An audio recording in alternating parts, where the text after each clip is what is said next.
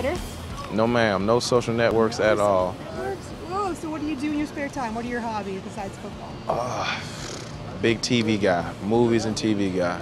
Okay, top 5 favorite movies or TV shows? I honestly can't say movies because I truly will watch any movie as long as it catches my attention. TV shows, as of right now, I'm a big Teen Wolf fan. I'm not gonna lie.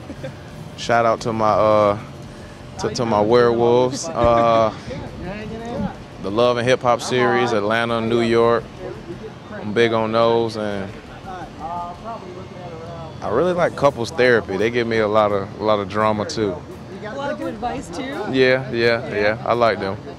I'm very intrigued in how the mind works and some of the things that people do and why they do them.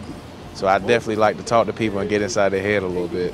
You know, it's kind of interesting once you kind of sit back and really pay attention and look at some of the things that happens. So tell the truth, do you spend time psychoanalyzing your teammates then? No. You sit there and think about what they're doing, why they're doing that? No, because half the things they do is retarded and it's funny, and I truly enjoy being around them, so I'm just letting it go.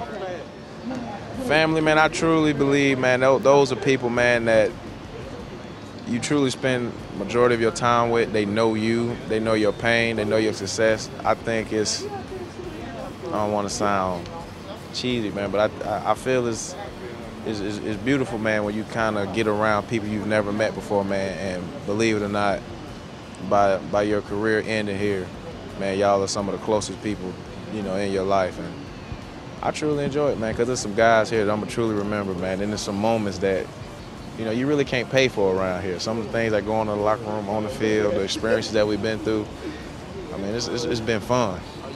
So then tell me the one thing that you're most looking forward to in your last season. Oh, man. Going out with a bang. I'm talking about, like, I ain't holding nothing back. I mean, we're going to live it up this last go-around. I mean, right, wrong, and indifferent, we're going to come on with it.